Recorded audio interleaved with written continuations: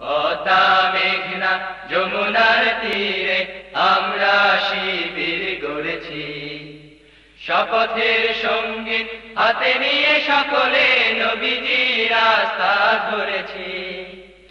আমরা শিবির গড়েছি, এই শিবিরে শান্তি ছাড়ায় মজলুম মানবতা নেবে যে কোঠায়। এই শিবিরে শান্তি ছাড়ায় মজলুম মানবতা নেবে যে কোঠায়। মানুষ গড়ার এই আঙিনায়, মানুষ গড়ার এই আঙিনায় আল কোরআনের বাণী পড়েছি, আমরা শিবির গড়েছি। সম্মানীয় ভাই এবং বোনেরা, আমরা সবাই প্রত্যেকেই পবিত্র কোরআন শরীফের সর্বপ্রথম আয়াতের সর্বপ্রথম শব্দটির সাথে নিঃসন্দেহে সবাই পরিচিত। সেই শব্দটি ছিল ইকরা, অর্থাৎ পড়ো। এবং এই শব্দটির মাধ্যমে মহাবিশ্বের মহান স্রষ্টা আল্লাহ রাব্বুল আলামিন পৃথিবীর সর্বশ্রেষ্ঠ মানুষ মুহাম্মদ সাল্লাল্লাহু আলাইহি ওয়াসাল্লামের প্রতি তার প্রিয় ফেরেশতার মাধ্যমে সর্বপ্রথম এই শিক্ষাটি দেওয়ার মাধ্যমেই মূলত মহানবী সাল্লাল্লাহু আলাইহি ওয়াসাল্লামের মহান শিক্ষা তথা তার আন্দোলনের আত্মগঠনের শিক্ষার কার্যক্রমটি শুরু হয়। কালের বিবর্তনে একটি দীর্ঘ সময় পেরিয়ে যায় এবং তারপর মুহাম্মদ সাল্লাল্লাহু আলাইহি ওয়াসাল্লাম তার আদর্শে তার সমসাময়িক কালের মানুষগুলোকে উজ্জীবিত করার চেষ্টা করে থাকেন। প্রিয় উপস্থিতি, ঠিক তারই ধারাবাহিকতায় আমরা দেখতে পেলাম মহানবী সাল্লাল্লাহু আলাইহি ওয়াসাল্লামের মহান শিক্ষা। তিনি যে শিক্ষা মানুষকে দিয়েছিলেন তা মূলত তিনটি স্তরে, তিনটি ব্রাঞ্চে সীমাবদ্ধ ছিল। সে তিনটি ব্রাঞ্চের প্রথম দিকটি ছিল মহানবী সাল্লাল্লাহু আলাইহি ওয়াসাল্লাম প্রথমে যে কাজটি করেছিলেন সেটি ছিল যে তিনি তার সমসাময়িক কালের মানুষকে জ্ঞানের গুরুত্ব এবং শিক্ষার গুরুত্ব সম্পর্কে তিনি অনুধাবন করিয়েছিলেন। এবং সে কথাটি আমরা সবাই জানি যে মুহাম্মদ সাল্লাল্লাহু আলাইহি ওয়াসাল্লাম তার সমসাময়িক কালের মানুষগুলোর আত্মগঠনের জন্য প্রত্যেক মুসলমান নর এবং নারীর উপর বিদ্যাকে ফরজ করেছিলেন, কম্পালসারি হিসেবে আখ্যায়িত করেছিলেন। This is the importance of knowledge of one branch of Muhammad সাল্লাল্লাহু আলাইহি ওয়াসাল্লাম লেসন্স। নাম্বার 2, তিনি দ্বিতীয়ত যে কাজটি করেছিলেন সেটি হলো যে এই জ্ঞান অর্জনের সময়সীমাকে তিনি নির্ধারণ করে দিয়েছিলেন। ডিউরেশন অফ অ্যাকোয়ারিং নলেজ, সেই নলেজ অর্জনের সময়সীমাটা কতটুকু ছিল, সেই জ্ঞান অর্জনের সময়সীমাটাকে তিনি উল্লেখ করে দিয়েছিলেন এভাবেই যে দোলনা থেকে কবর পর্যন্ত জ্ঞান অর্জন করতে হবে। তৃতীয়ত তার শিক্ষার গুরুত্বপূর্ণ যে দিকটি ছিল সেটি ছিল যে এই জ্ঞান অর্জনের extension, acquiring of knowledge extension and it's location, সেই লোকেশনটা এবং এক্সটেনশনটা কতটুকু ছিল। এবং তিনি এটার উপর গুরুত্ব দিয়ে এটা এক্সটেনশন সম্পর্কে এই কথাই বলেছিলেন যে জ্ঞান অর্জন করার জন্য যদি প্রয়োজনে সুদূর চীন দেশেও যেতে হয় তাহলে তোমাদেরকে সেখানে যেতে হবে। এই তিনটি ধাপে মহানবী সাল্লাল্লাহু আলাইহি ওয়াসাল্লাম সমগ্র উম্মতকে, সমগ্র মুসলিম সত্তাকে এবং তার আদর্শে উজ্জীবিত মানুষগুলোকে গড়ার চেষ্টা করেছিলেন।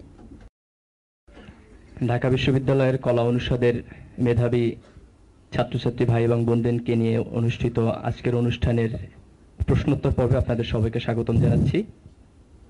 আজকে আমাদের এই অনুষ্ঠানে ঢাকা বিশ্ববিদ্যালয়ের মেধাবী ছাত্রদের মুখোমুখি হচ্ছেন বাংলাদেশের বর্তমান সময়ের অন্যতম আলোচিত এবং সমালোচিত একটি ছাত্র সংগঠন বাংলাদেশ ইসলামী ছাত্র শিবিরের দুজন শীর্ষ নেতৃত্ব।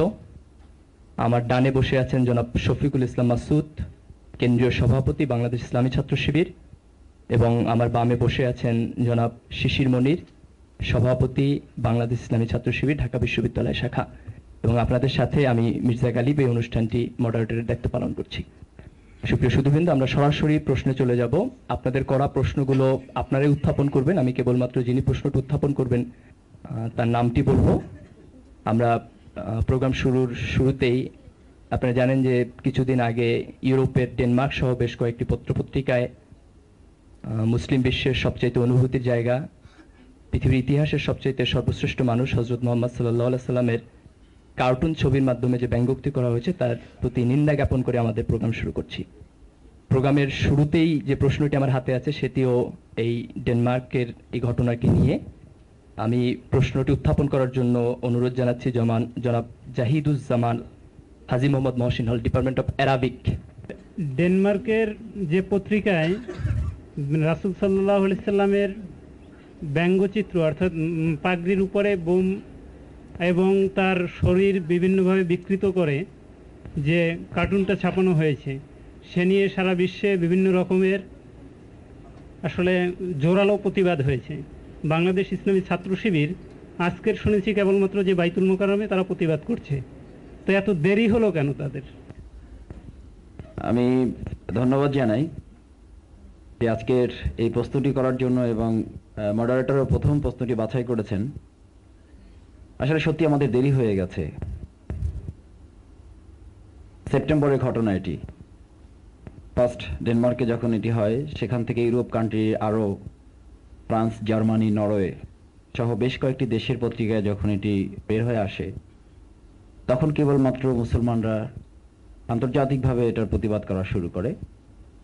বাংলাদেশেও আমরা বেশ কিছুদিন আগে লিখিত প্রতিবাদ জানিয়েছিলাম।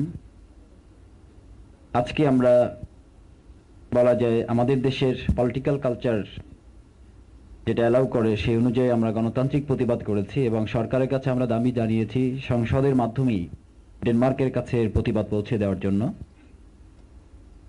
এছাড়া আমরা মনে করেছি যে সারা দেশের মানুষ, এটি কোনো একটি ছাত্র সংগঠনের দায়িত্ব নয়, দেশের সকল মানুষেরই দায়িত্ব। কারণ আমাদের প্রিয় নবী রাসূল করিম সাল্লাল্লাহু আলাইহি ওয়াসাল্লাম তিনি কোনো একটি ছাত্র সংগঠনের না। যদি এমনটি হতো যে আমরা আজকে জানতে পারতাম ঢাকা বিশ্ববিদ্যালয় এখন থেকে অনেক আগে অ্যারাবিক ডিপার্টমেন্টের উদ্যোগে রাসূল করিম সাল্লাল্লাহু আলাইহি সাল্লামের অবমাননার প্রতিবাদে বিরাট এক মিছিলের আয়োজন করেছে, হতে পারতো আমরা সেই ছবিটি দেখে আমরা উৎসাহিত হয়ে রাজপথে নেমে যেতাম। মিস্টার মাসুদ, মহানবী তো শুধু অ্যারাবিক ডিপার্টমেন্টেরও না, আমার বোধহয় যারা বাংলা ইংরেজিতে পড়ে তারাও দাবি করবে যে রাসূল তাদেরও। কারেক্ট। আমরা সেই জন্য আশা করেছিলাম যে আমাদের হয়ে কেউ না কেউ আসুক, আমরা তাদের সাথে মিলে যাব। তো আমাদের শুরু করতে হলো। আশা করছি আমরা আজকে আহ্বান করেছি যে ছাত্র শিবিরের মিছিল শেষ নয়, এখান থেকে আমরা সবাই মিলে এর প্রতিবাদ করে আমরা ডেনমার্ক শুধু নয়, ইসলামকে নিয়ে যারা কটাক্ষ করে, আমরা তাদের বিরুদ্ধে আন্তর্জাতিক আদালতে ব্লাসফেমি আইনের মাধ্যমে এটা প্রতিরোধ এবং প্রতিহত করার জন্য আহ্বান জানিয়েছি। মিস্টার মাসুদ, এখানে একটি প্রশ্ন উঠছে, সেটি হচ্ছে যে তারা যে গণমাধ্যম তার স্বাধীনতার কথা বলছে, the point of the freedom of expression. এখন প্রশ্ন হচ্ছে যে তার স্বাধীনতা যদি থাকে তাহলে সে তো সবকিছু করতে পারে, এবং দ্বিতীয় যে প্রশ্ন সেটি হচ্ছে তারা যেটি করছে সেটি হচ্ছে তাদের পত্রিকা আছে, তারা সেখানে এটি প্রকাশ করছে। আপনারা কিন্তু যেটি করছেন সেটি হচ্ছে রাজপথের আন্দোলন।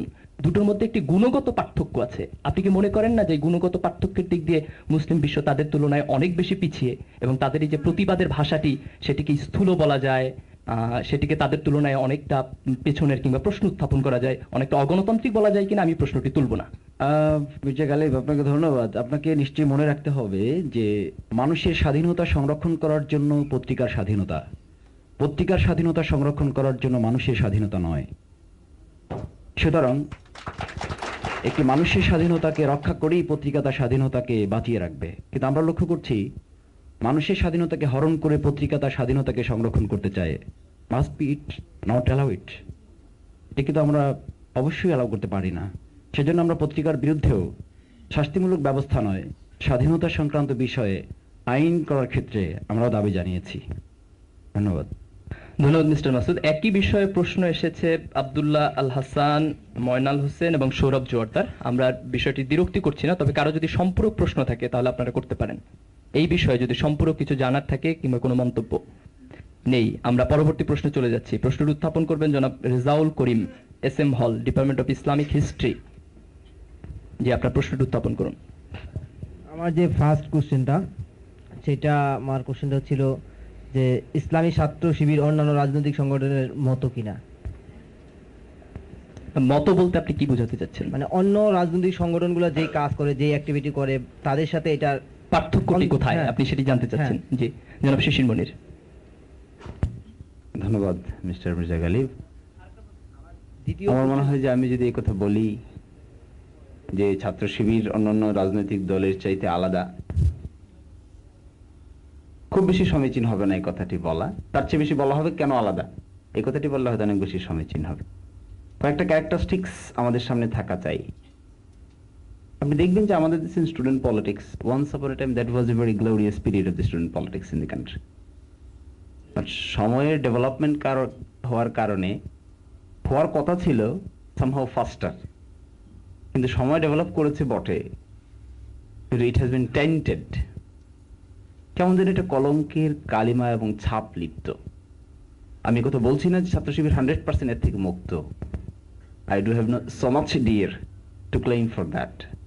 বাট আমি এতটুকু বলতে চাচ্ছি যে নির্বাচন পদ্ধতি, এর পরিচালনা প্রসেস অন্যান্য ছাত্র সংগঠনের যেতে এজেন্ডাগত তফাৎ, তাহলে প্রশ্ন আছে এজেন্ডাগুলো কি, ইলেকশন প্রসেসটা কি, এর ক্যারেক্টারিস্টিক্স গুলো আলাদা নয় কেন, বা কি কি কারণে আলাদা, এগুলো অনেক একটু লম্বা হয়ে যাবে উত্তরটা দিতে গেলে। শুধু এতটুকু বলা যেতে পারে যে তার যে ইলেকশন প্রসেস ফার্স্ট, সেকেন্ড তার যে পরিচালনা পদ্ধতি, and third, যেটা আমরা বলে থাকি, the only students can regulate the student politics, and this is one of the prime important factor which is to be regulated in the student politics, especially in the শিবির। আমার মনে হয় এই কয়টা characteristics দেখে একে একটু ডিফার করা যেতে পারে, but I am not claiming that we are 100% free from all sort of versus. Thank you. আপনি কি একটু স্পষ্টভাবে বলবেন পার্থক্যটি ঠিক কোথায়? নির্বাচন প্রক্রিয়ায় আপনাদের সাথে অন্যদের পার্থক্যটি কেমন? দেখুন মির্জা গালিব, আপনি যদি ডিটেল জানতে চান তাহলে না বলে করা যাচ্ছে না, তবে আমি এতটুকু বলছি যে ছাত্র শিবিরের যিনি কেন্দ্রীয় সভাপতি হন, he is bin directly elected by the members. The questions member coat and unquote is a technical term. Member বললে স্বাভাবিকভাবে যেটা বোঝা যাবে এটা স্বাভাবিক টার্ম না। This is a coat and unquote member means it's fundamental Democratic members. এই মেম্বারগুলো হইতে গেলে আবার কিছু ক্রাইটেরিয়া ধাপ পার হয়ে যেতে হয়, নট প্রিলিমিনারি স্টেজে ফর্ম ফিল আপ করলে মেম্বার হওয়া যায়, এটি নয়। এই যে সংখ্যাটি আছে, এই সংখ্যাটি কেন্দ্রীয় সভাপতিকে নির্বাচন করে থাকেন। এখানে একটু বিষয় যেটা হচ্ছে যে আমরা যেটি জানি সেটা হচ্ছে ছাত্রলীগ কিংবা ছাত্র দলের ক্ষেত্রে তাদের গঠনতান্ত্রিক সভাপতি হচ্ছেন আওয়ামী লীগ কিংবা বিএনপির সভাপতি যথাক্রমে। তো সেক্ষেত্রে আমাদের জানা কথা যে আপনারা জামাত ইসলামের একটি অঙ্গ সংগঠন, সেক্ষেত্রে আপনারা যদি আপনাদের সভাপতি নির্বাচন করেন তাহলে পরোক্ষভাবে জামাতের সাথে সম্পর্কটি আসলে কি? বেসিক্যালি আমার মনে হয় যে এই ক্ষেত্রে তার একটি থিওরিটিক্যাল উত্তর দেওয়া যেতে পারে। আমরা যদি গো ব্যাক করি the constitution of the two parties, জামাত ইসলামের কনস্টিটিউশন এন্ড দি ছাত্র শিবিরের constitution, you will find know where there any theoretical connection with each other. দেখবেন যে এই দুটো সংগঠনের মধ্যে টু ডিস্টিংক্ট এক্সিস্টেন্স, এই দুটোর মধ্যে no connection constitutionally, but there is in practice there is some connections, in practice there is some connections, and in practice there is some connections, and theoretically no distinction, theoretically no connection, but in practice there is some connection.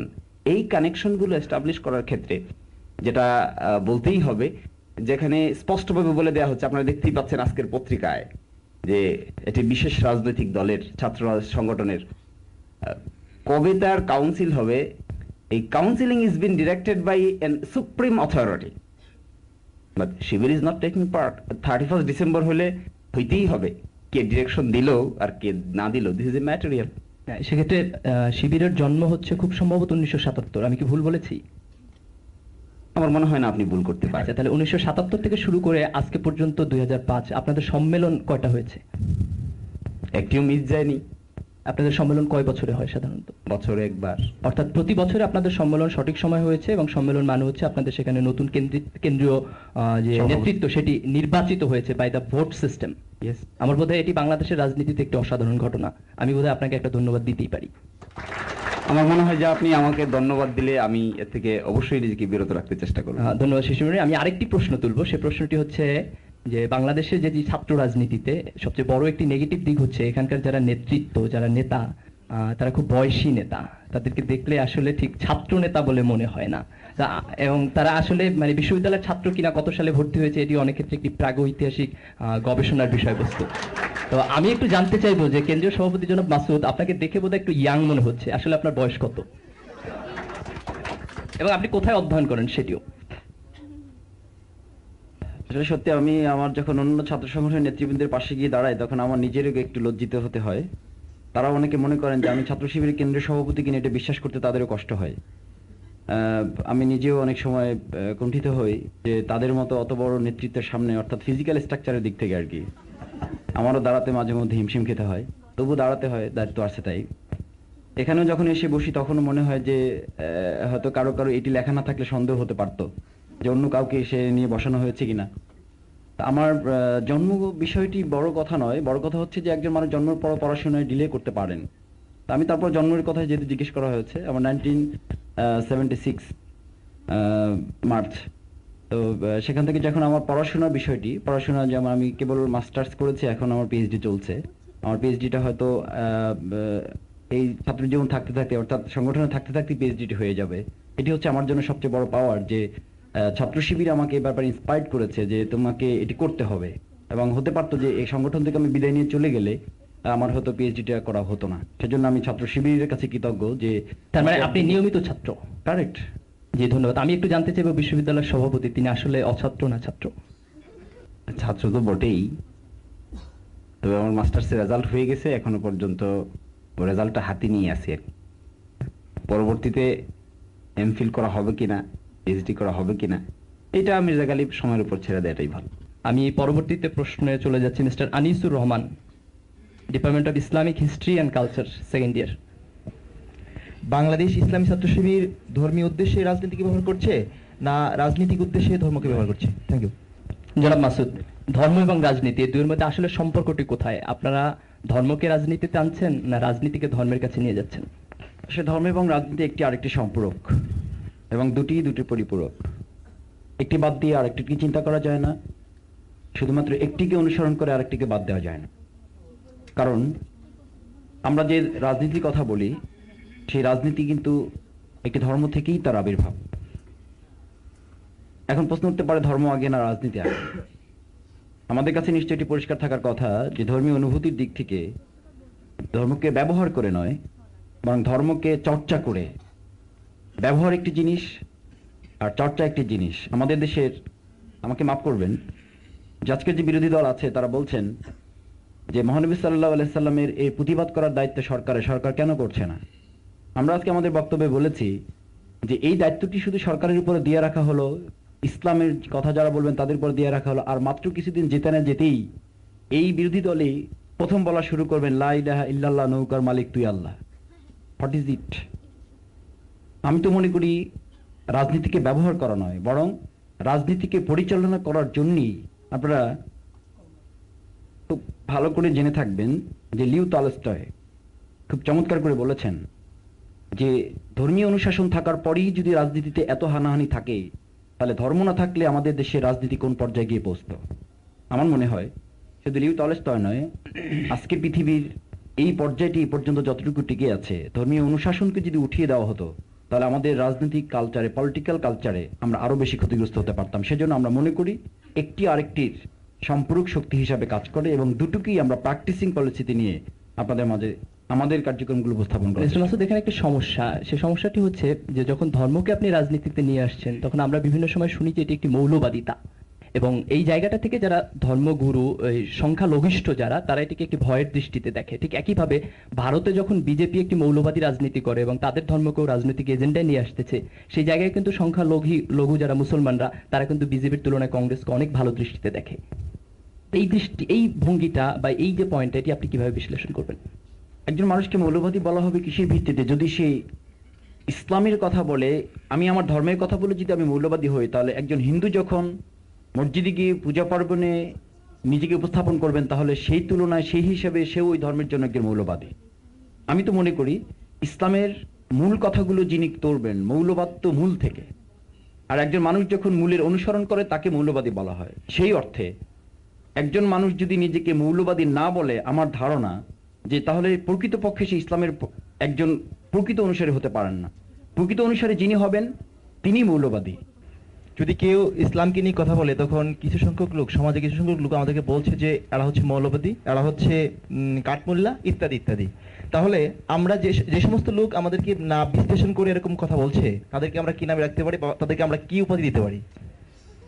তাদেরকে যে নামে ডাকবেন, কোরআন সে কথা বলেছে, ওয়াইযা খাতাবাহুমুল জাহিলুনা ক্বালু সালামা। সে যখন আপনাকে এরকম কোনো অন্যায় উপাধিতে ভূষিত করবে, তখন আপনি তাকে নিরাপত্তার আশ্রয় দিবেন, তাকে বলবেন সালাম তোমার জন্য। আমাদের প্রিয় নবী রাসূল করিম সাল্লাল্লাহু আলাইহি সাল্লাম তাই করেছেন। তাকে পাগল বলা হয়েছে, জাদুকর বলা হয়েছে, কবি বলা হয়েছে, গণক বলা হয়েছে। ওই লোকগুলো কি তিনি আশ্রয় দিয়েছিলেন? যখন তারা চলে যাচ্ছিলেন রাগ করে, রাসূল করিম সাল্লাল্লাহু আলাইহি সাল্লামের কাছে আমানত রেখে গিয়েছিলেন। আল্লাহ রাসূল কয়েক বছর পর তাদেরকে অনেকগুলো ছাগলের বাচ্চা নিয়ে ফেরত দিয়েছিলেন। সেই লোকটি ইসলাম কবুল করেছে। আমাদেরকে যিনি আজকে রক্কাটা বলতেছেন, আমাদেরকে যিনি রাজাকার বলতেছেন, মৌলবাদী বলতেছেন, আমরা তাকে আমাদের বিপরীত পক্ষ কিংবা আমাদের শত্রু মনে না করে তাকে যদি আমাদের বুকে আশ্রয় দিতে পারে, আমার ধারণা ওই লোকটি একসময় আমাদের হয়ে কাজ করবে এবং তিনি একটি ইসলামী রাষ্ট্রের সবচেয়ে উল্লেখযোগ্য ব্যক্তি হিসেবে পরিগণিত হবেন। তার সবচেয়ে বড় দৃষ্টান্ত হযরত ওমর। আমাদের যারা বিরোধিতা করেন, আমরাও তাকে একজন ওমর করেই গড়ে তুলতে চাই, আমরা তাই করছি। ধন্যবাদ মিস্টার মাসুদ। আমরা পরবর্তী প্রশ্নে চলে যাচ্ছি। এবার প্রশ্নটি উত্থাপন করবেন Mohammad Mohibullah, department of Islamic studies. ইসলামী ছাত্র শিবির একটি সুসংগঠিত সুসংহত আদর্শিক ছাত্র সংগঠন। ইসলামী ছাত্র শিবিরের রাজপথের একটি স্লোগান হচ্ছে বিপ্লব, বিপ্লব, ইসলামী বিপ্লব। বিপ্লবের এই স্বপ্নে লালায়িত হয়ে অনেক ছাত্র ইসলামী ছাত্র শিবিরে যোগদান করছে, কিন্তু যখন বিপ্লবের গন্ধও পাচ্ছে না, তখন তারা জেএমবিতে ঢুকছে এবং দেশের বিরুদ্ধে বোমাবাজি করছে। তো সুতরাং এখানে দেখা যাচ্ছে যে যখন কোনো জেএমবি ধরা পড়ে, তখন বলে যে I was former activist of ইসলামী ছাত্র শিবির। সুতরাং এখানে বোঝা যাচ্ছে সুধী মহলের একাংশ মনে করেন যে বাংলাদেশ ইসলামী ছাত্র শিবির পরোক্ষভাবে জেএমবির ইন্ধন যোগাচ্ছে।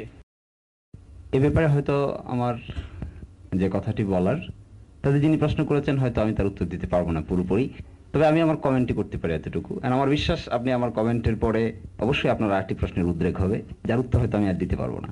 তবে আমি এতটুকু বলছি যে রেভলিউশন পদ্ধতিটি কি হবে।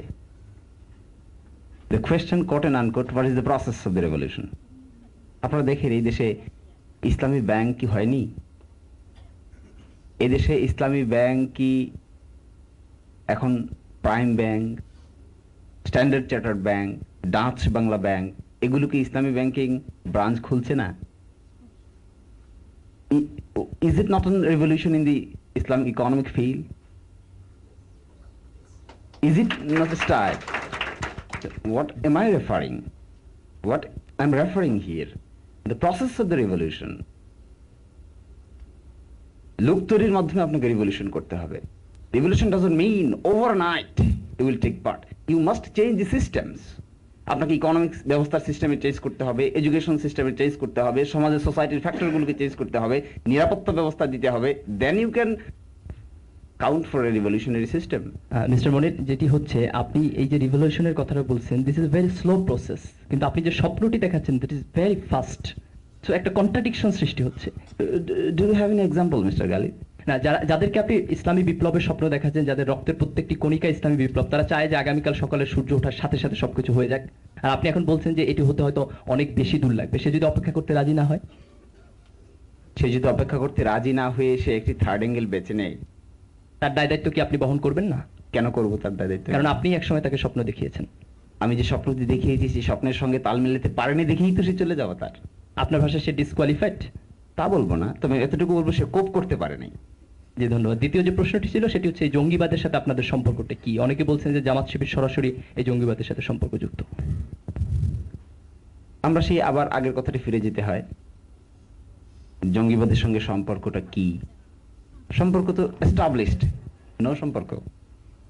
হ্যাঁ, আমার ভাই যদি জঙ্গি হয়, আমার বাবা যদি জঙ্গি হয়, আমার পূর্বজন্মের কোনো পরিচিত বন্ধু যদি জঙ্গি হয়, আমার পরজন্মে আমার সঙ্গে পরিচিত হবে তার আত্মীয়ের বাবা, চাচাতো ভাইয়ের ঘরের নানার ছেলে যদি জঙ্গি হয়, is it my responsibility mister Ghalib? Is it my? I think no. Mister Masud, আমি একটু আপনার কাছে ফিরে আসবো। সেটি হচ্ছে জেএমবির সামরিক শাখার প্রধান আতর রহমান সানি যেদিন অ্যারেস্ট হয়েছেন, সেদিন কিছু কিছু পত্রিকা খুব বড় করে হেডলাইন করেছে যে ছাত্র শিবিরের সাবেক ক্যাডার সানি গ্রেপ্তার, এবং তিনি রাজশাহী বিশ্ববিদ্যালয়ের ছাত্র ছিলেন। আমি যতটুকু জানি আপনি রাজশাহী বিশ্ববিদ্যালয়ের সভাপতি ছিলেন এক সময়। তো সানি কি আসলে আপনার কর্মী ছিল? সানি কর্মী থাকলে হয়তো সে প্রথমে আমার নাম বলে দিত। আমার সম্ভবত সে আমার নাম জানলেও পত্রিকার মাধ্যমে জানার কথা, আমাকে দেখার সেই সুযোগ পাইনি। কারণ ইসলামী ছাত্র শিবিরের এমন কোনো ট্রেনিং নেই যে ট্রেনিং একজন মানুষ, একজন ছাত্র এক্সট্রিম কোনো পলিসিতে চলে যেতে পারে। ইসলামী ছাত্র শিবিরের ট্রেনিংটি হচ্ছে কন্টিনিউয়াস প্রসেস। কন্টিনিউয়াস প্রসেসটি হচ্ছে ডেফিনিশন অফ দ্য রেভলিউশন। একটি বিপ্লবের সংজ্ঞাই হচ্ছে কন্টিনিউয়াস প্রসেস, একজন মানুষের মানসিক পরিবর্তন সাধন। রাসূল সাল্লাল্লাহু আলাইহি ওয়াসাল্লাম তাই করেছেন। ইসলামী ছাত্র শিবির ও রাসূল সাল্লাল্লাহু আলাইহি ওয়াসাল্লামের সেই বিপ্লবও সামনে রেখেছে, কর্মসূচিও সামনে রেখেছে, কিন্তু আমাদের কেউ কেউ বিপ্লব সামনে রেখেছেন বাট নট অ্যাক্টিভিটিস। সেজন্য আমাদের সাথে সম্পৃক্ততা কিংবা সানির সাথে সম্পৃক্ততার তো কোনো প্রশ্নই ওঠে না। সানি যে বিপ্লবের স্বপ্ন দেখতো, সেই বিপ্লব হচ্ছে রাসূল করিম সাল্লাল্লাহু আলাইহি ওয়াসাল্লামের কর্মসূচির বিপরীত একটি বিপ্লব। বিপ্লব তো আমাদের ফরাসি বিপ্লব হয়েছে, বিপ্লব তো আমাদের রুশ বিপ্লব হয়েছে। সুতরাং বিপ্লব কোনটি হবে সেটি হচ্ছে বিপ্লব। আমরা কি ইসলামী বিপ্লব চাই, নাকি এমন বিপ্লব যে বিপ্লব বরং ইসলাম বিপ্লবকে পিছিয়ে দেবে? আমার তো এর সাথে নিশ্চয়ই আপনারা একমত হবেন যে এই খুব নিকট সময়ে যে ঘটনাগুলো ঘটেছে তাতে ইসলামী বিপ্লব সামনের দিকে এগুনো যতটুকু সুযোগ পেয়েছে তার চেয়ে আমাদেরকে অনেক দূর পিছিয়ে দিয়েছে। তারা পিছিয়ে দিয়েছে, আমরা মনে করি তারা ইসলামের বিপরীত একদল ক্রীড়নক হিসাবে তাদেরকে ভূমিকা পালন করানো হয়েছে মাত্র। ধন্যবাদ মিস্টার মাসুদ। কারো যদি কখনো কোনো সম্পূরক প্রশ্ন থাকে দয়া করে হাত তুলবেন। আমি কেবলমাত্র হাত দেখলেই সম্পূরক প্রশ্নে যাব, এবং সম্পূরক প্রশ্নটি অবশ্যই এর আগের উত্তরের সাথে সম্পর্কযুক্ত হবে। যে একটি হাত উঠেছে। আচ্ছা, আমাদের প্রশ্নটা সেটা হচ্ছে যে আমাদের প্রথমে যতদূর আমি জানি যে ইসলামে এরকম আছে যে মেয়েদের ক্ষমতা বা মেয়েদের এটা আর কি গ্রহণ কতটুকু গ্রহণযোগ্য, আর তার সাথে জামাতের যখন কথাটা আসলো, তো আমরা দেখেছি বা আমি একদিন টিভিতে দেখছি যে দেলোয়ার হোসেন সাঈদী, সে একজন জামাত ইসলাম, তো সে একদিন জিয়াউর রহমানকে শহীদ হিসেবে আখ্যায়িত করছেন। তো আসলে ইসলামের প্রেক্ষিতে শহীদ বা কিরকম হয় আমাদের জানা আছে যে ইসলামের পথে যুদ্ধ করে মরলে শহীদ হয়। তো এখানে শহীদের সংখ্যাটা কতটা যথোপযুক্ত, কিংবা আমরা এই একটা মিথ্যে বা একটা ইয়ের তুলনায় আমরা সেই স্লোগানে তাদের সাথে গলা মিলাচ্ছি, তো আসলে ইসলাম বা কতটুকু সাপোর্ট করবে? আপনি যদি একটু ক্লিয়ারলি একটু বলেন তা আমি ইনশাআল্লাহ খুব খুশি হব।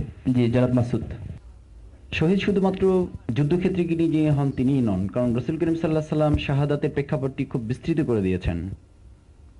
আপনাকে প্রথম ধরতে হবে একটি থিওরিক্যাল বিষয়, প্র্যাকটিক্যাল বিষয়টি কিন্তু আমরা জানবো না। থিওরিটি হচ্ছে যে একজন ব্যক্তি পানিতে মারা গেলেও তিনি কি হন? শহীদ হন। একজন ব্যক্তি সামান্য আঘাত পেয়ে মৃত্যুবরণ করলেও তাকে শহীদ বলা হয়। একজন ব্যক্তি কোনো অ্যাক্সিডেন্ট করে মারা গেলে তাকেও শহীদ বলা হয়। দেশের জন্য যুদ্ধ করে মারা গেলে তিনিও শহীদ হন। ভাষার জন্য ওই ভাষার জন্য যিনি জীবন দিবেন তিনি শহীদ হবেন। কিন্তু সরাসরি ধর্মযুদ্ধে যিনি শাহাদাত বরণ করবেন তার মর্যাদা কতটুকু, আর যিনি গাড়ি চাপা পড়ে মারা গেলেন, পানিতে ডুবে মারা গেলেন, তার মর্যাদা কতটুকু, এই স্ট্যান্ডার্ড নির্মাণ করার দায়িত্ব কিন্তু আমার কিংবা আপনার নয়।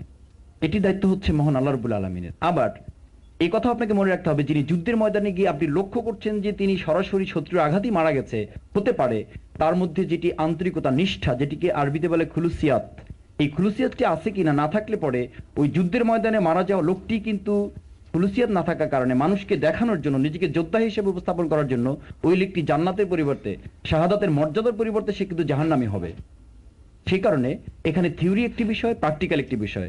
থিওরির দিক থেকে শাহাদাতের এটি বিস্তৃতিটা অনেক অনেক ব্যাপক, আর প্র্যাকটিক্যালি যদি আপনি যান তাহলে সরাসরি ধর্মযুদ্ধে যিনি মারা যাবেন তিনিও আল্লাহর কাছে গ্রহণযোগ্য হলেন কিনা এটি আমাদের প্রশ্নের বিষয় না, এটি জানার বিষয় না। রাসূল করিম সাল্লাল্লাহু আলাইহি ওয়াসাল্লামকে জিজ্ঞেস করা হয়েছিল, ইয়া রাসূলুল্লাহ, উহুদের ময়দানে যারা শাহাদাত বরণ করেছেন তাদের মর্যাদা কি? আল্লাহর বলেছেন আল্লাহর ঘোষণা অনুযায়ী অনেক বেশি, কিন্তু হতে পারে তার মনের মধ্যে এমন কোনো দুর্বলতা ছিল, এমন কোনো প্রদর্শনাচার ছিল, সে নিজেকে শুধুমাত্র যোদ্ধা হিসেবে উপস্থাপন করতে চেয়েছিলেন। যদি এটি হয় তাহলে তাকে ওই ময়দানে মর্যাদাতে তো দূরের কথা, বরং তাকে ফেরেশতা দিয়ে ডেকে জাহান্নামে ফেলা হবে, এই কারণে যে তুমি যে মর্যাদা চেয়েছিলে সেই মর্যাদা ওখানে তুমি পেয়েছো, এখানে তোমার জন্য কিছু নেই। সে কারণে আমি আপনাকে বলবো, Delwar Hossain Sayeedi is our not model, Jamaat Islami is our not ideology, hour ideology is our constitution, is our কোরআন এবং প্রফেট মুহাম্মদ সাল্লাল্লাহু আলাইহি ওয়াসাল্লাম। আমরা সেটিকে অনুসরণ করি। দেলোয়ার হোসেন সাঈদী আমাদের জন্য কি বললো? It's hour not inspired speech. সেই কারণে আমরা আল কোরআন এবং সুন্নাহর অনুসরণ করেই ওনাদেরকে শ্রদ্ধার সাথে আমরা ওনার ভালো কথাগুলোকে আমাদের জীবনে বাস্তবায়ন করার চেষ্টা করি। সুতরাং সবকিছু আমাদের অনুকরণীয় নয়। অনুকরণীয় হচ্ছে লাকাদ কানা লাকুম ফি রাসূলিল্লাহি উসওয়াতুন হাসানা। পরবর্তী প্রশ্ন উত্থাপন করবেন মোহাম্মদ আব্দুস সালাম। যে আমরা জানি যে যারা বর্তমান জামাত ইসলাম করেন তারা প্রায় শিবিরের কেন্দ্রীয় লিডার ছিলেন। এখন আমার কথা হচ্ছে যে যারা শিবিরের কেন্দ্রীয় লিডার ছিলেন তাদেরকে আমরা অনুসরণ সব ক্ষেত্রে করবো না কি জন্য? জি জনাব মাসুদ। অনুকরণীয় আদর্শ হচ্ছে, আমরা তো বলেছি যে আমাদের অনুকরণীয় আদর্শ হচ্ছে আল কোরআন এবং আমাদের প্রিয় নবী রাসূল করিম সাল্লাল্লাহু আলাইহি ওয়াসাল্লাম। আমরা কোনো ব্যক্তির অনুসরণ করি না, অনুসরণ করি তার মধ্যে ভালো দিক যতটুকু আছে ততটুকু আমাদের জীবনে আমরা গ্রহণ করার চেষ্টা করি, কিন্তু অনুসরণ করব কিন্তু আমাদের প্রিয় নবী রাসূল করিম সাল্লাল্লাহু আলাইহি ওয়াসাল্লাম। জনাব মাসুদ, আপনি বলতে চাচ্ছেন যে কোনো ব্যক্তি সে যেই হোক না কেন তাকে অনুসরণের আগে কোরআন এবং হাদিস অনুযায়ী সে গ্রহণযোগ্য কিনা এই বিষয়টি দেখতে হবে। সে যদি শিবিরের কেন্দ্রীয় সভাপতি, তারপরও সে যদি মানে পুরো কোরআনের অনুসারীও হয়, তবুও তো তাকে অনুসরণ করে একমাত্র ব্যক্তি হিসাবে গ্রহণ করতে পারবেন না, কারণ আল্লাহ রাব্বুল আলামিন সার্টিফাই করেছেন একমাত্র রাসূল করিম সাল্লাল্লাহু আলাইহি সাল্লামকে, এবং সেটি ঘোষণা যে তোমাদের জন্য অনুকরণীয় ব্যক্তিত্ব হচ্ছে একমাত্র রাসূল, নট আদারওয়াইজ। স্ট্যান্ডার্ড হিসাবে আপনারা রাসূল বাদে আর কাউকে এখানে অ্যাকসেপ্ট প্রশ্নই ওঠে না। জি ধন্যবাদ। পরবর্তী প্রশ্ন উত্থাপন করবেন মোহাম্মদ আব্দুল সালাম। আমার প্রশ্ন হচ্ছে যে আল্লাহ তাআলা কোরআনে বলছে আল্লাহু আতিউ রাসূল ওয়াল উলি আমরি মিনকুম, মানে আল্লাহ এবং রাসূলের অনুসরণ করতে হবে এবং তার যারা দায়িত্বশীল আছে তাদের অনুসরণ করতে হবে। এই ক্ষেত্রে তাহলে কেমন হলো জিনিসটা আপনার প্রশ্ন অনুসারে? থ্যাংক ইউ বিজয় গালিব, যে প্রশ্নটি আমাদের অনেক বন্ধুরাই করছেন, যে আপনি অনুসরণ করবেন তো ব্যক্তির নয়, সেই ব্যক্তি যদি আল্লাহ এবং আল্লাহ রসুলের বাইরের কথা বলে তাহলে তাকে তো অনুসরণ করার প্রশ্নই ওঠে না। ক্বালু সামি'না ওয়া আতা'না গুফরানাকা রাব্বানা ওয়া ইলাইকাল মাসির। আপনি অতটুকুর অনুসরণ করবেন যতটুকু তিনি কোরআন হাদিসের মধ্য থেকে, রাসূল সাল্লাল্লাহু আলাইহি ওয়াসাল্লামের সেই হাদিস নিশ্চয়ই জানা আছে, যখন তারা অগ্নিকুণ্ডের পাশে বসে আলোচনা করছিলেন, একদল বলছিলেন যে তুমি নির্দেশ দিলে আগুনে ঝাঁপিয়ে পড়বো, আরেকদল বলছে প্রশ্নই ওঠে না, এইটা তো আমাদের প্রয়োজন নেই। তখন রাসূল সাল্লাল্লাহু আলাইহি ওয়াসাল্লাম সেখান দিয়ে যাচ্ছিলেন, বলা হচ্ছিল এই দুই দলের মধ্যে বিপদগামী কে? তখন বলা হচ্ছিল যে ওই দল বিপদগামী যদি তোমাদের মধ্য থেকে ওই নেতার কথা শুনে যে সে যদি আগুনে ঝাঁপ দিত, কারণ এটিতেও ইসলামের এমন কোনো বিষয় নয় যে তাকে আগুনে ঝাঁপ দিতে হবে, সুতরাং ব্যক্তির অনুসরণ নয়, আমরা তো অনুসরণ করি তাকে দায়িত্ব দেওয়া হয়েছে, যে দায়িত্ব, যে আইডিওলজি তিনি বেয়ার করেন, সেই আইডিওলজির মধ্যে থেকে তিনি যে কথা বলবেন সেই কথার অনুসরণ আমি করি। তো উলিল আমরের যে অনুসরণটা এটি রাসূলের উপর সম্পর্কযুক্ত, কারেক্ট, রাসূলের সাথে সম্পর্কযুক্ত, যদি তিনি তার প্রতিনিধিত্ব করেন, যদি রাসূলের প্রতিনিধিত্ব করেন। যে জায়গাটিতে প্রতিনিধিত্ব করবেন না সেই জায়গাটিতে আপনি আনুগত্যের রশিটি আপনার উপর নেই। জি ধন্যবাদ মাসুদ। যে সামনে একটি সম্পর্ক প্রশ্ন আছে বোধহয় আমাদের সম্মানিত কোনো বোন। আমি আসলে বলতে চাচ্ছি ওই রকমই একটা কথা, যে তাহলে আমরা ছাত্র শিবিরকে এই সংগঠনের উপযোগিতাটা কি সেটা বলতে চাচ্ছি, যে আমরা আল্লাহ রসুলের পথই যেহেতু মেনে চলবো, তাদেরকেই ফলো করব, তো তার জন্য আমরা এই সংগঠনে কেন আসবো, আমি সেটা জানতে চাই। লিখিত প্রশ্নটি কি আপনার ছিল? জি জি, অর্থাৎ মিস্টার মাসুদ উনি যেটি বলতে চাচ্ছেন সেটি হচ্ছে যে আল্লাহ এবং রাসূলের যেটি অনুসরণ, যেটিকে আমরা ধর্ম বলে মনে করি, সেটিকে তো একজন ব্যক্তি এককভাবে পালন করতে পারেন। সেটিকে পালন করার জন্য ঠিক এটিকে রাজনীতির ময়দানে টেনে আনার কোনো দরকার নেই, বরং ব্যক্তিগতভাবে পালন করলে সেখানে হানাহানি, মারামারি কিংবা যে প্রবলেমগুলো সৃষ্টি হয় এগুলো হওয়ার সম্ভাবনা অনেক কম। আমি কি আপনার প্রশ্নটি সঠিকভাবে বুঝাতে পেরেছি? জি মিস্টার মাসুদ। ধন্যবাদ আমাদের প্রিয় বোনকে। যে এখানে দুটো বিষয় আপনাকে মনে রাখতে হবে, যে একটি আদর্শকে ব্যক্তিগতভাবে অনুসরণ করা একটি দিক আছে, আরেকটি দিক হচ্ছে এটিকে প্রতিষ্ঠিত করা। আমাদের দায়িত্ব কিন্তু শুধু অনুসরণ করা নয়, প্রতিষ্ঠিত করাও। যেমন নামাজের ব্যাপারে আকিমুস-সালাত, নামাজ পড়তে বলা হয়নি, নামাজ প্রতিষ্ঠিত করা, ঠিক তার সাথে আকিমুদ্দিন, ইসলাম প্রতিষ্ঠিত করাটা বলা হয়েছে। আপনি শুধু কোরআন পড়বেন, কোরআন অনুসরণ করবেন ব্যক্তিগতভাবে, বাট এটিকে এস্টাবলিশ করবেন না সমানে তা না। আপনার দায়িত্ব কিন্তু মনে রাখতে হবে, আপনাকে যে দায়িত্ব দিয়ে পাঠানো হয়েছে সেটি হচ্ছে ইন্নী জাইলুন ফিল আরদি খলিফা, আপনি হচ্ছেন আল্লাহর পক্ষ থেকে পাঠানো প্রতিনিধি। যখন আমাদের রসুল নেই, আমরা হচ্ছি তার প্রতিনিধি। আল্লাহ রসুল যা করে গেছেন সেটি আমাকে প্রতিষ্ঠিত করতে হবে। পথ কি? ওয়াতাসিমু বিহাবলিল্লাহি জামিআন ওয়ালা তাফাররাকু, নট আদারওয়াইজ, নট পার্সোনালি। এটিকে আপনি এক জায়গায় করে বলা হয়েছে, অন্য জায়গায় কি বলা হয়েছে? স্পষ্ট দলের কথা বলা হয়েছে। আমরা যারা দল সম্পর্কে আমাদের একটু খারাপ ধারণা আছে, আমি আপনাদেরকে বলবো, ওয়ালতাকুম মিনকুম উম্মাতু ইয়াদউনা ইলাল খায়র, তোমাদের মধ্যে অবশ্যই এরকম একটা দল থাকবে। ওয়ালতাকুম মিনকুম উম্মাতু ইয়াদউনা ইলাল খায়র, তোমাদের জাতির মধ্যে এমন একটা দল থাকবে, ইয়া'মুরুনা বিল মারুফ ওয়া ইয়ানহাউনা আনিল মুনকার, সে সৎ কাজের আদেশ করবে, অসৎ কাজের নিষেধ করবে। আপনাকে মনে রাখতে হবে, শুধুমাত্র সৎ কাজের আদেশ করার মধ্যে যদি আপনি সীমাবদ্ধ থাকেন, দ্যাটস নট প্রবলেম। কিন্তু প্রবলেম হচ্ছে যখন আপনি অসৎ কাজে নিষেধ করতে যাবেন, আর নিষেধ করতে যেতেই আপনি একা পারবেন না, আপনাকে সংঘবদ্ধ হয়ে যেতে হবে। হ্যাঁ মিস্টার মাসুদ, ঠিক আছে, এটি একটি সংঘবদ্ধ দল, কিন্তু সংঘবদ্ধ দলটিকে রাজনৈতিক হওয়ার কি প্রয়োজন? না, রাজনৈতিক হওয়ার তো আপনি এই সংঘবদ্ধতা কিসের ভিত্তিতে হবেন? একটি আদর্শের ভিত্তি করেই তো আপনি একটি জায়গায় একত্রিত হবেন না। তাদেরকে সরকার ইলেকশন করা কিংবা সরকার ফরমেশন করা এই দিকে যাওয়ার কি প্রয়োজন? যেতে হবে এই জন্য যে আমাদের দেশে যখন আপনি দেখেন নকলের উপর আমাদের দেশের ওয়াইজিনরা, আমি নিজেও, আমি মাদ্রাসা থেকে পড়াশোনা করে ইউনিভার্সিটিতে এসেছি, আমি মাদ্রাসা থেকে পড়াশোনা যখন করেছি নকলের বিরুদ্ধে যথেষ্ট ওয়াজ করার সুযোগ পেয়েছি।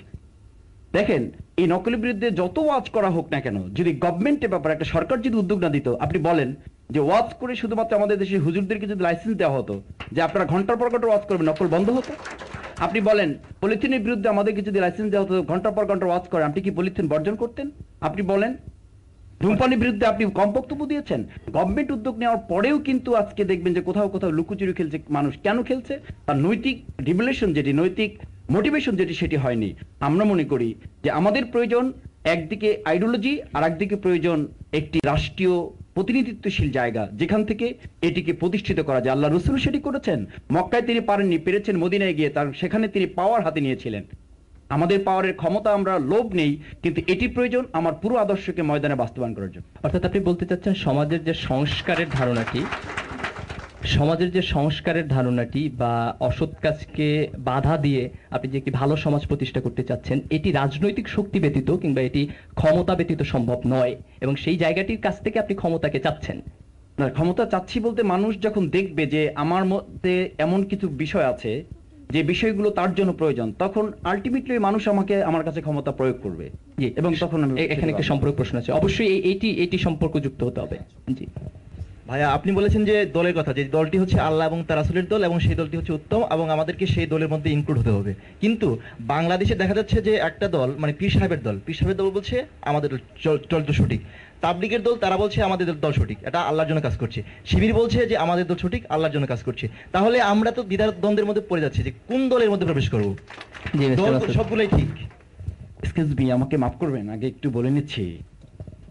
আপনি বাজারে গেলেন, 100 টাকা হাতে আছে, আপনার বাবা একটি ইলিশ মাছ কিনতে পাঠিয়েছেন, বাড়িতে 3 জন মেহমান আছে, দেখলেন 7 জন লোক ইলিশ মাছ নিয়ে বসে আছেন।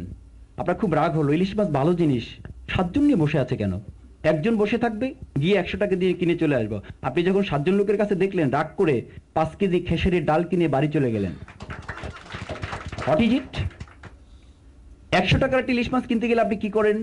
এই ইলিশ মাছটি বরফ দেওয়া নাকি বরফ না দেওয়া, এটি কি গালি লাল না সাদা, এটি পেটে কি ডিম আছে কি নেই, এটি লেজের দিক মোটা না মাথার দিক মোটা, এটি কি দেখতে তৈলাক্ত নাকি সাদা।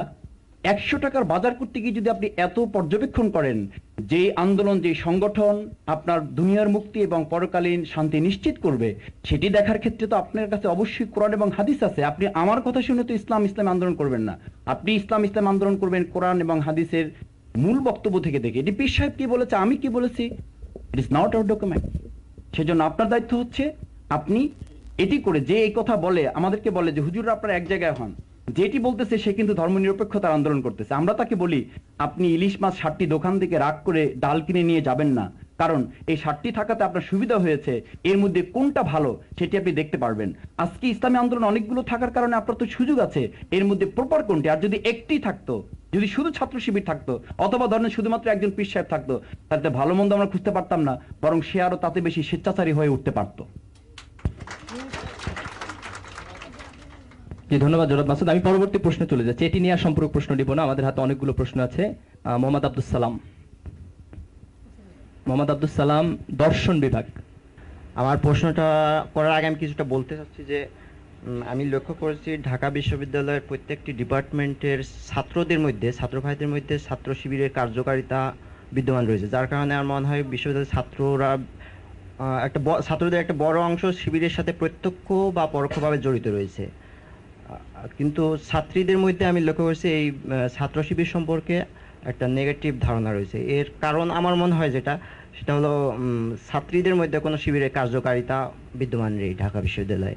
আর আছে কিনা সেটা আমি জানি না, যদি থেকে থাকে সেটা মনে হয় খুব বেশি জোরালোভাবে নেই। এখন যদি না থেকে থাকে তাহলে এ ব্যাপারে কোনো কার্যক্রম নেওয়ার পদক্ষেপ নেওয়া যায় কিনা। Thank you.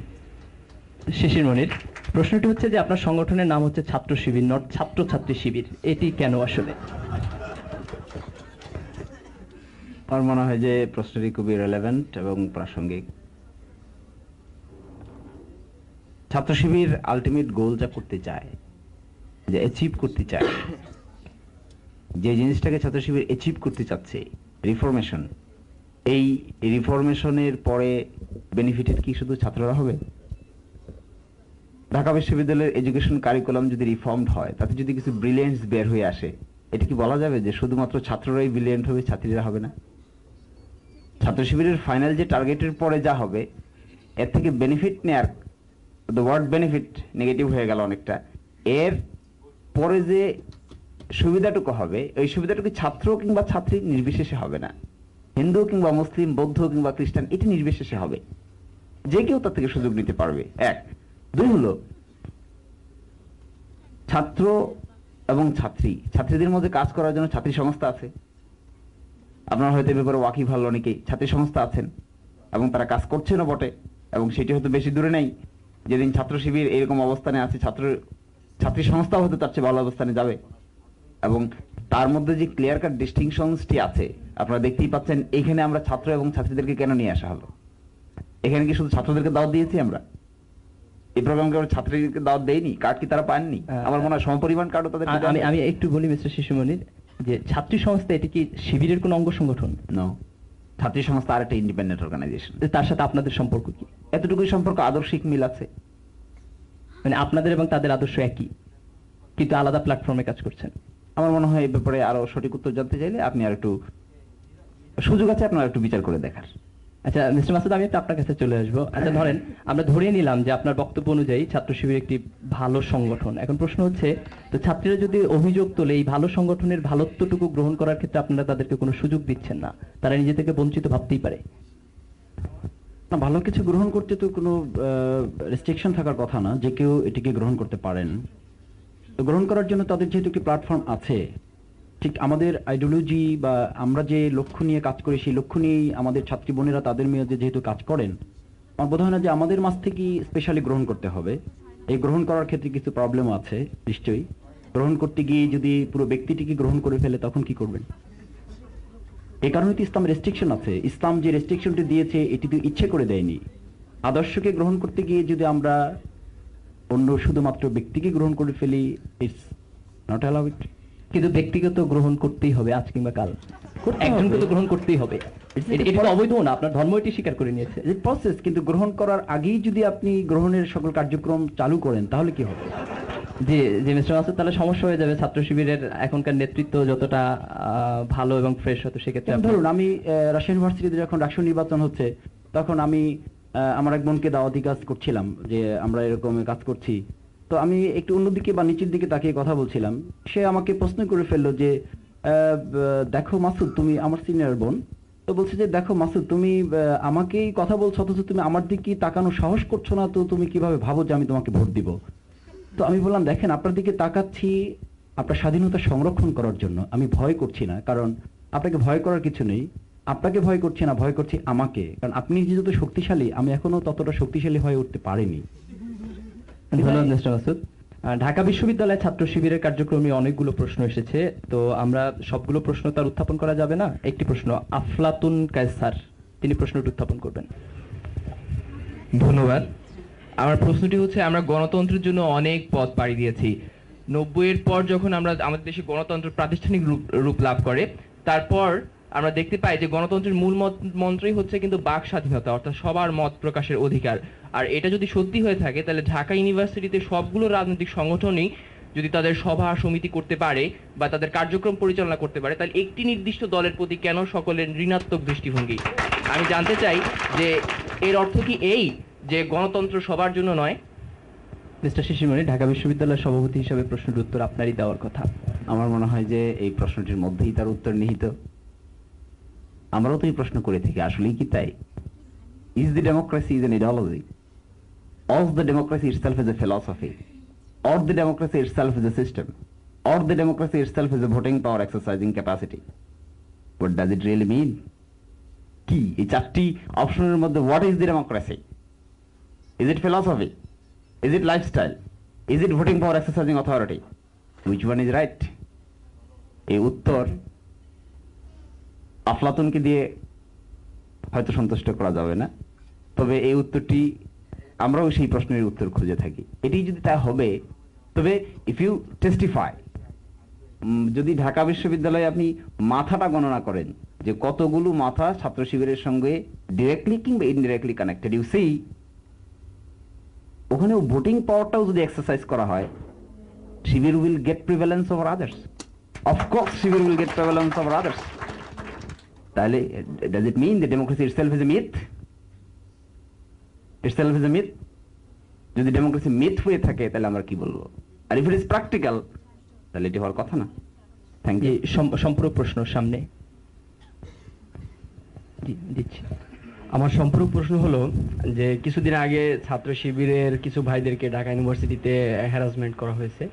তো সেই ক্ষেত্রে ইউনিভার্সিটি কর্তৃপক্ষ বলছিল বা অন্যান্য ছাত্র সংগঠন যে ছাত্র শিবির ঢাকা ইউনিভার্সিটিতে পরিবেশ সংরক্ষণ কমিটির সদস্য না, পরিবেশ পরিষদের সদস্য না, তো তারা এদেশের মৌলবাদী শক্তি, তো তাদেরকে এখানে কার্যক্রম চালাতে দেওয়া যাবে না। তো আমার প্রশ্ন হলো যে একটা ইউনিভার্সিটিতে কার্যক্রম চালানোর জন্য গণতান্ত্রিক অধিকার প্রয়োগ করার ক্ষেত্রে পরিবেশ পরিষদের সদস্য হওয়া কতটা জরুরি, আর যদি জরুরি হবে তা ইউনিভার্সিটি ইসলামী ছাত্র শিবির কেনই বা পরিবেশ পরিষদের সদস্য হতে পারছে না বা আগে পারেনি? যে মিস্টার শিশির মনির, যে পরিবেশ পরিষদের ছাত্র শিবির নিষিদ্ধ কিনা এই বিষয়টি ব্যাপকভাবে উঠেছে, এবং ঢাকা বিশ্ববিদ্যালয়ের ছাত্র শিবির আসলে নিষিদ্ধ কিনা। বড়ই গুরুত্বপূর্ণ প্রশ্ন, উত্তরটিও হয়তো এত বেশি গুরুত্বপূর্ণ হবে না, কারণ আমার স্পিরিটটা হয়তো ঠিক আছে, মাই expression might not be right. তারপরেও বলছি যে এই ঢাকা বিশ্ববিদ্যালয়কে নিয়ন্ত্রণ করার জন্য there is a statutes, and the statutes they be here by the University Ordinance 1973. আপনারা জানেন, সেটার খবর সবারই জানার কথা, আমরা সবাই জানি, সচেতন মহল। এই 1973-তে 4টি অপশন দেয়া আছে, তার মধ্যে স্ট্যাটিউটরি বডি 3টি। First statutory body is the syndicate, second statutory body is the senate, and the third statutory body is the academic council.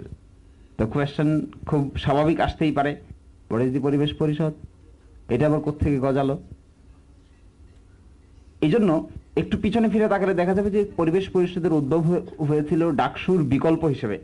আপনারা জানেন এই ডাকসু নির্বাচন অনেকদিন ঢাকা বিশ্ববিদ্যালয়ে হওয়ার মতো সাহস আমাদের নেই, এরকম দুঃসাহস আমরা দেখাতে পারি না যে ডাকসুতে এক নির্বাচন হবে, সেখানে একজন নেতৃত্ব হবে, তারপর এরকম আমরা দেখাতে পারিনি। এবং সেই জায়গাটিতে খুব গুরুত্বের সহকারে আমাদেরকে খেয়াল করতে হচ্ছে যে পরিবেশ পরিষদ নামে একটি বডির উদ্ভব হয়েছে। What is the legal foundation? প্রশ্ন যদি করা হয় এই পরিবেশ পরিষদ কিসের উপর দাঁড়িয়ে, কোন মানুষের চিন্তা নাকি অর্ডিন্যান্স? অর্ডিন্যান্স কি পারমিট করে পরিবেশ পরিষদ? তাহলে কোথেকে আসলো? আপনি দাবি করতেছেন যে পরিবেশ পরিষদ একটি অবৈধ জায়গা, অবৈধ সংগঠন, অবৈধ প্ল্যাটফর্ম। আমি বলছি না মির্জা গালিব যে পরিবেশ পরিষদ অবৈধ। দ্য ওয়ার্ড অবৈধ is a very extensive meaning, ওইদিকে আমরা না যাই, বরং এদিকে থাকতে পারি যে অবৈধ বলবো না, বরং বলবো it has no legal foundation. মাননীয় সভাপতি আসলে লয়ের ছাত্র, তো আমি আইন বিষয়ে কিছু বলবো না, যে এই দিকে একটি সম্পূরক প্রশ্ন উঠছে বোধহয়। ধন্যবাদ। আমাদের মাননীয় সভাপতি বললেন যে বিশ্ববিদ্যালয়ে এখন অনেক ছাত্রই মানে বাংলাদেশ ইসলামী ছাত্র শিবিরের সঙ্গে সম্পৃক্ত, এর সংখ্যা অনেক বেশি। তো আমার প্রশ্ন হলো যে সংখ্যা যদি অনেক বেশি হয়, তো ক্যাম্পাসে অন্যান্য রাজনৈতিক দলের মতো এই দলটাও প্রকাশিত হতে পারছে না কেন? আর আপনাদের দুর্বলতাই বা কি, আপনারা কি মনে করেন? মিস্টার শিশির মনির, যে গণতন্ত্র তাত্ত্বিকভাবে একসেপ্ট করে যে সকল সংগঠনই তার কার্যক্রম পরিচালনা করবে, এবং আপনি দাবি করছেন আপনি যথেষ্ট পরিমাণ শক্তিশালী, কিন্তু তাহলে আসলে কেন? আসলে এই প্রশ্নটির উত্তর আমি একটু প্রশ্নের উত্তর দেওয়ার চেষ্টা করছি না, just I am commenting on.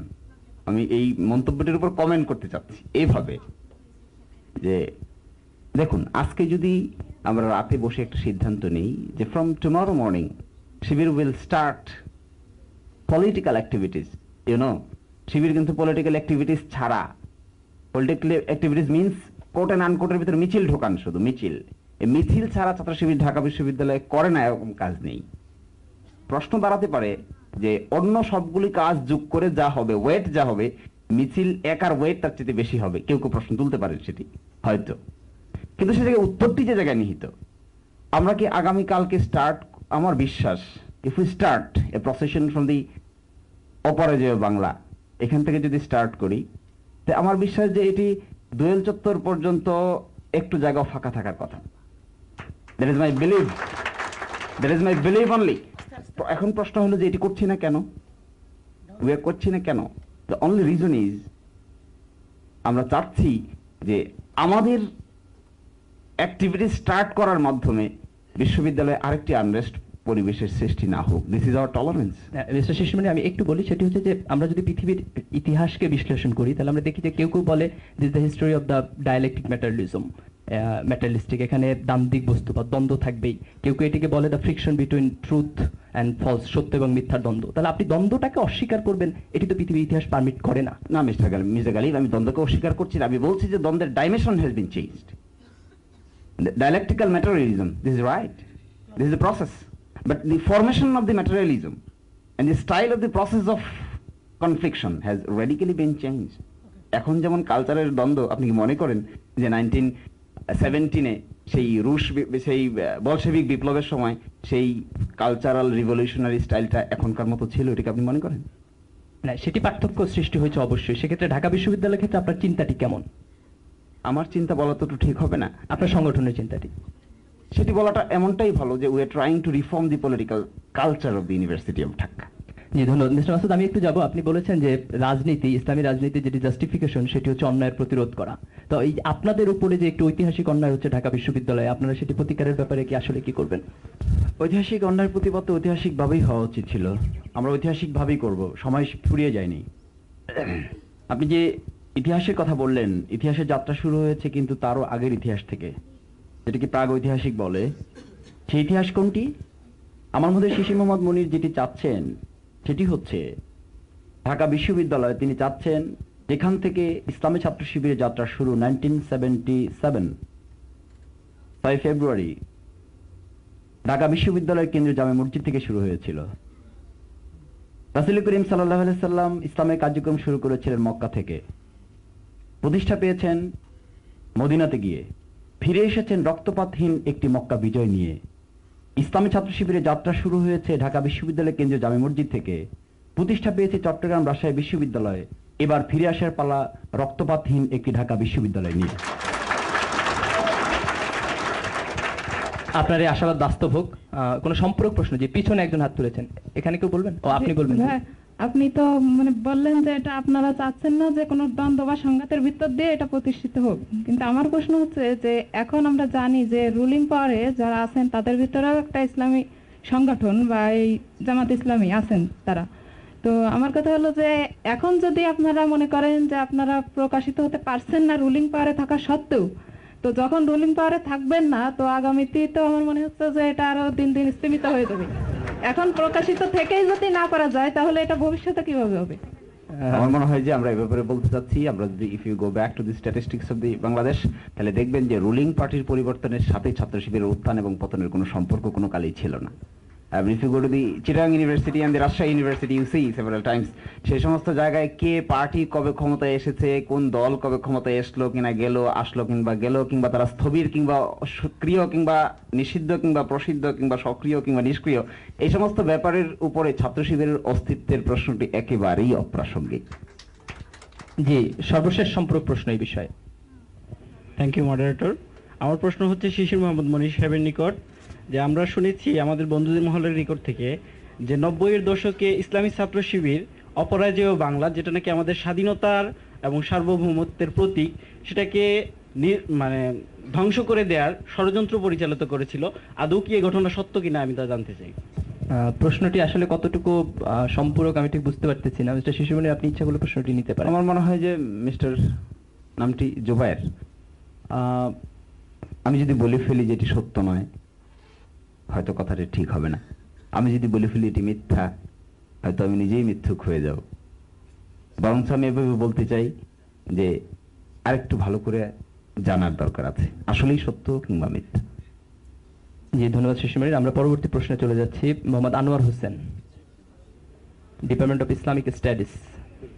আমার একটা কোশ্চেন ছিল যে এখন বর্তমানে যে ডেমোক্রেসি প্র্যাকটিস হচ্ছে বিশ্বব্যাপী, আমরা সেখানে দেখতেছি যে আগ্রাসন নীতি চলতেছে। যেমন হামাসে আমরা যখন বিজয় দেখলাম তখন আমেরিকা সেটা মানতে পারতেছে না, বাট আমেরিকা আজকে গণতন্ত্রের কথা বলতেছে।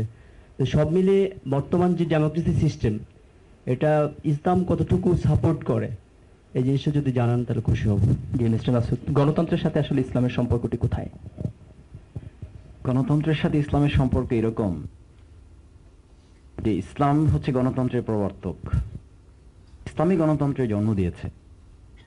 রাসূল করিম সাল্লাল্লাহু আলাইহি ওয়াসাল্লাম তিনি গণতন্ত্রের নমুনা রেখে গিয়েছেন মানুষের সামনে। তিনি যখন পৃথিবী ছেড়ে চলে যাচ্ছেন তখন হযরত ওমরই ঘোষণা দিয়েছিলেন যে আল্লাহ রাসূল মৃত্যুবরণ করেছেন, এটি যদি কেউ বলে তাহলে আমি তার গর্দান নিয়ে নেব। প্রশ্নের জবাব দেওয়ার জন্য কোরআনের আয়াত তো নাজিল করা হয়েছিল, কদ খালাত মিন ক্বাবলিহি রাসূল ওমা মুহাম্মাদুন ইল্লা রাসূল। এই প্রশ্নে যে হয়েছিল, আল্লাহ রাসূলকে জিজ্ঞেস করা হয়েছিল আপনি চলে যাওয়ার পর আমাদের কি হবে। তিনি যদি বলে দিতেন যে আমি আবু বকরকে রেখে যাচ্ছি, ইজ ইউর ওনলি লিডার, তাহলে কিন্তু গণতন্ত্র রুদ্ধ হয়ে যেত। তিনি বলেছিলেন তোমরা যদি আবু বকরকে করো তাহলে তার মধ্যে এই গুণাবলী পাবে, তোমরা যদি ওমরকে করো তাহলে এই গুণাবলী পাবে, তোমরা যদি উসমানকে করো তাহলে এই গুণাবলী পাবে, তোমরা যদি হযরত আলীকে করো তাহলে এই গুণাবলী তোমরা পাবে। তবে আমার মনে হয় তোমরা আবু বকরকে বেছে নেবে। এটি যেমন একটি নমুনা ছিল, ঠিক তার নমুনার প্র্যাকটিস করেছেন হযরত ওমর রাদিয়াল্লাহু তাআলা আনহু এবং তার পরবর্তী সময়ে, যে তিনি খুতবা দিচ্ছিলেন কিন্তু সেই সময় দাঁড় করিয়ে খুতবা বন্ধ করে তার কাছ থেকে জবাব নেওয়া হয়েছিল। It is practising democracy. আজকের যে ডেমোক্রেসির কথা বলা হয়, আপনার বক্তব্যে এসছে যে এই প্রচলিত গণতন্ত্রের সাথে ইসলামের পার্থক্য হলো, আজকের গণতন্ত্রে বলা হয় সকল ক্ষমতার উৎস হলো জনগণ, আর ইসলামী গণতন্ত্রের মূল স্লোগান হলো সকল ক্ষমতার মালিক হচ্ছেন আল্লাহ। That's difference between two democracy and ইসলাম। ধন্যবাদ মিস্টার মাসুদ। এই ব্যাপারে শিশির মনির আপনি কিছু বলবেন কিনা? আমার মনে হয় যে এভাবে কমেন্টই করা যেতে পারে যে ডেমোক্রেসির যে পদ্ধতিগত দিকটি আছে, এখানে আমরা বলছি যে sovereign power vested on the Almighty, ইসলাম বলছে, আর অন দ্য আদার হ্যান্ড বলা হচ্ছে সভারেন পাওয়ার ভেস্টেড পিপলস উইলের উপরে ভেস্ট করা হচ্ছে। এখন প্রশ্ন সেটি দাঁড়ায়, যখন একটি আইন মেক করা হয়, একটা ল যখন ইনঅ্যাক্ট করা হচ্ছে, সেই জায়গাটিতে আপনি দেখুন আমেরিকাতে, ইউকেতে, দে আর changing a man to a woman. তারা বলছে তাদের ফিলসফিতে যে পার্লামেন্ট ক্যান চেঞ্জ, এমন আইন তারা তৈরি করতে পারবে যে আইনে লেসবিয়ানিজমকে পারমিট করা হবে। But in democracy permitted by Islam, parliament can change anything, everything. Parliament change করতে পারবে, but parliament cannot do against the rules, against the systems, against the principles of the Holi Quran. And this is the spirit of the democracy vested on the Almighty. যেহেতু কোরআনটা হলো ডেমোক্রেসির বাস্তব নমুনার ক্ষেত্রে আল্লাহর প্রতিবিধান, এই জন্য এই প্রতিবিধান কিংবা বিধানকে উপেক্ষা করে পার্লামেন্ট কেন ডু এন ইনঅ্যাক্টমেন্ট করতে পারবে না কোনো ল, but in traditional democracies they can do what ever they like if there is a majority. এই সম্পূরক প্রশ্নের জন্য একজন হাত তুলেছেন। ডেমোক্রেসি যে সিস্টেমে এখন আমরা দেখতেছি ইম্পিরিয়ালিজম এখানে চলতেছে, তারপরে ইরানে আমরা দেখতেছি যে ওয়েপন অফ মাস ডিস্ট্রাকশনের ব্যাপারে কথা হচ্ছে, ইরাকেও হচ্ছে। এবং আহমেদি নিজাদ সম্প্রতি উনি বলেছেন যে এটা সবার অধিকার, এবং আমরাও জানি যে ডেমোক্রেসি হচ্ছে মতামত প্রকাশের অধিকার, এখানে অনেক কিছু অধিকার আছে, মৌলিক অধিকার মানুষের ডেমোক্রেসি এখানে দিয়ে থাকে। এখন বর্তমানে আমেরিকা যে ডেমোক্রেসি প্র্যাকটিস করতেছে, আমি সেই ব্যাপারে জানতে চাই একটু। এটি ব্যাপারে আমার বোধহয় প্রশ্ন উত্তরটি হয়ে গেছে যে ডেমোক্রেসির সাথে গণতন্ত্রের যে পার্থক্য। আমাদের হাতে সময় খুব কম, আমি প্রশ্নের উত্তর নেওয়া এখানেই শেষ করছি। আন্তরিকভাবে সবার কাছে ক্ষমা প্রার্থনা করছি। আমাদের হাতে অনেকগুলো প্রশ্ন ছিল, এই প্রশ্নগুলোর উত্তর আরো দিতে পারলে ভালো হতো। সর্বশেষ আমি মডারেটরের ক্ষমতা ব্যবহার করে দুজনকে দুটো প্রশ্ন করব। জনাব শিশির মনির, আপনার কাছে আমার যেটি প্রশ্ন সেটি হচ্ছে, আপনি ছাত্র শিবিরের ঢাকা বিশ্ববিদ্যালয় শাখার সভাপতি, তো আপনি কি বলবেন? কোনো এই ব্যাপারে মানে সন্দেহ আছে নাকি? না, সন্দেহ নেই, আপনি বিশ্ববিদ্যালয় শাখার সভাপতি, ঠিক আছে। তো আপনি ছাত্র শিবিরকে যতটুকু দেখেছেন, সেই অভিজ্ঞতা থেকে ছাত্র শিবিরের নেগেটিভ দিকগুলো কি কি? আমার মনে হয় যে আমি সবচেয়ে বেশি নেগেটিভ যে আমি সেটুকু ফিল করি যে আমার আসলে এই জায়গায় আসার কথা না। আমার এই জায়গায় আসাটাই একটা negative attitude. Rather who are sitting down in front of mind they should come here. এবং এই নেগেটিভটা পজিটিভ, এবং this is the negativity that I feel. And if I here been thrown out, and if you come here, then the negativity will be wiped and the positivity will come here. Mister Masud, এবার আপনার পালা। যেটি বলবো সেটি হচ্ছে যে বাংলাদেশের ছাত্র শিবির বাদে অন্য যে সমস্ত ছাত্র সংগঠনগুলো আছে তাদের পজিটিভ দিকগুলো কি কি? অন্য ছাত্র সংগঠনগুলোর পজিটিভ দিক হচ্ছে যে তারা ইদানিং আমরা লক্ষ্য করছি যে তারা ইসলামী ছাত্র শিবিরকে ফলো করা শুরু করেছে।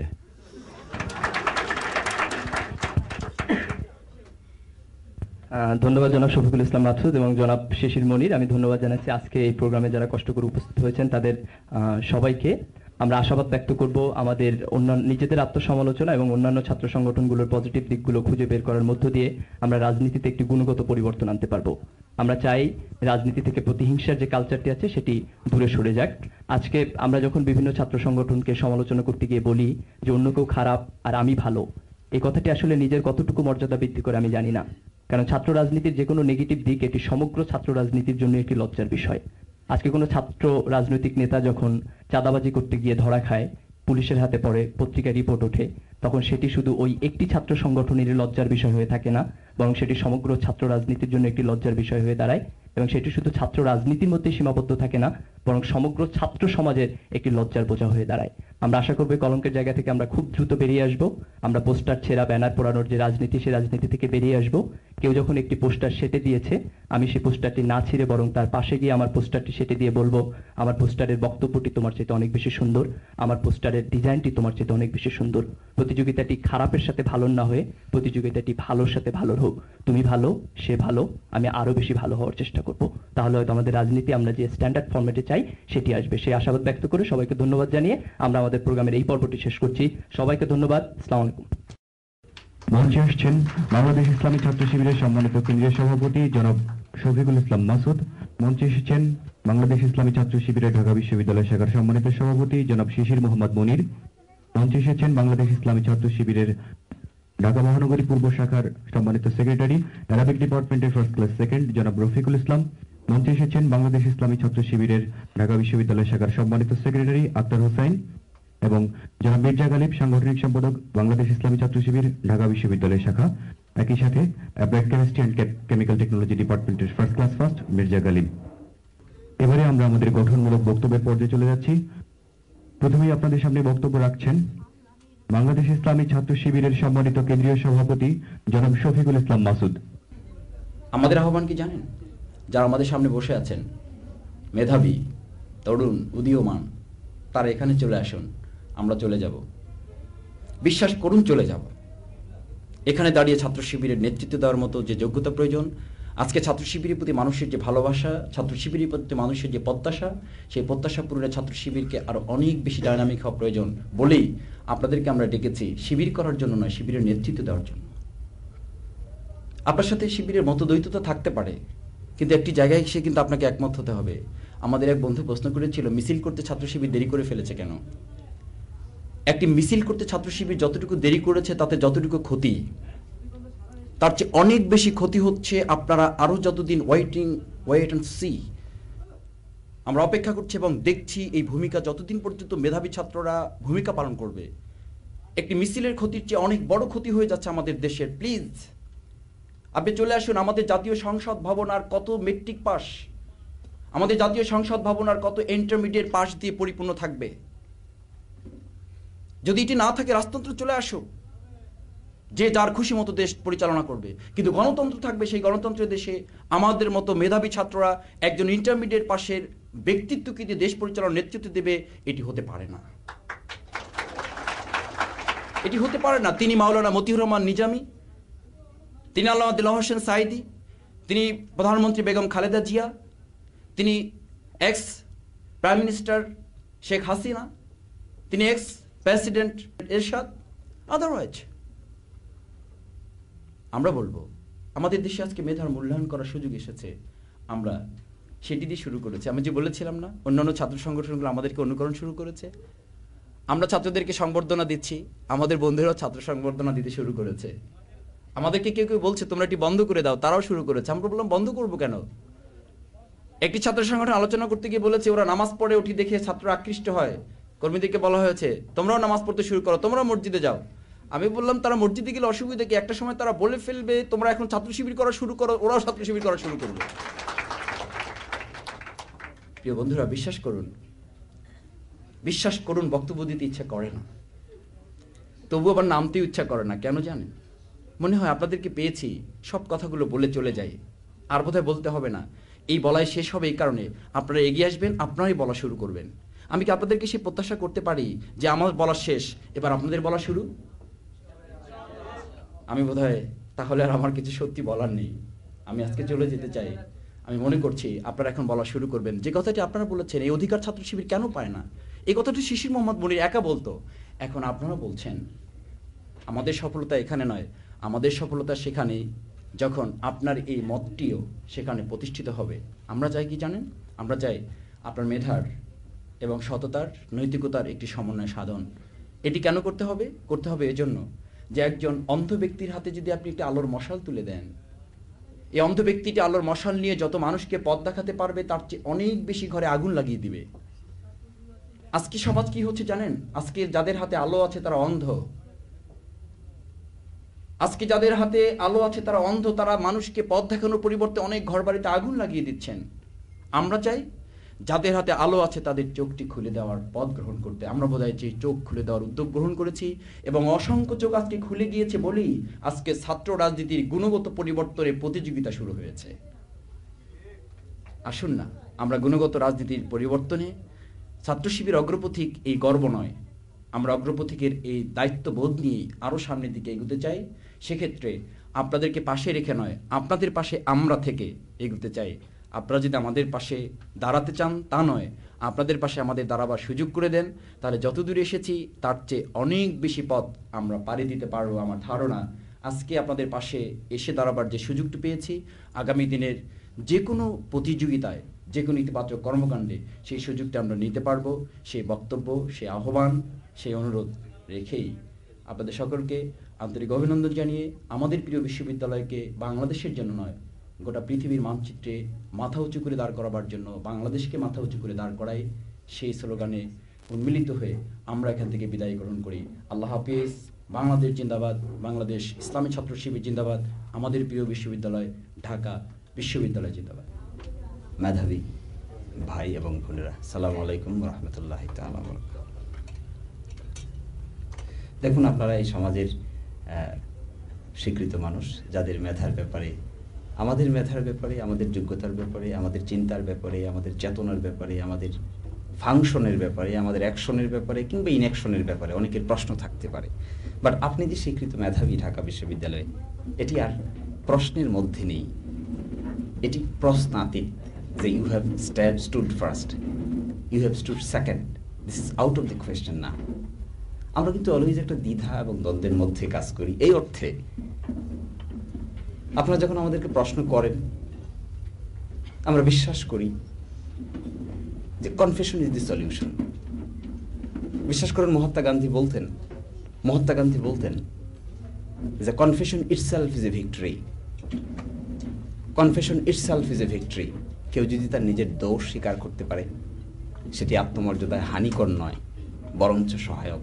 আমরা নির্দ্বিধায় বিশ্বাস করুন, অত্যন্ত সরলভাবে এবং কোনো কিছুতে কোনো লুকোচুরি না করে আমরা আমাদের দুর্বলতাটুকু আপনাদের সামনে দ্বিধাহীন চিত্তে স্বীকার করছি। এই যে we are not competent to come here, rather you R the competent personalities, you R the competent ব্রিলিয়েন্টস who should come here.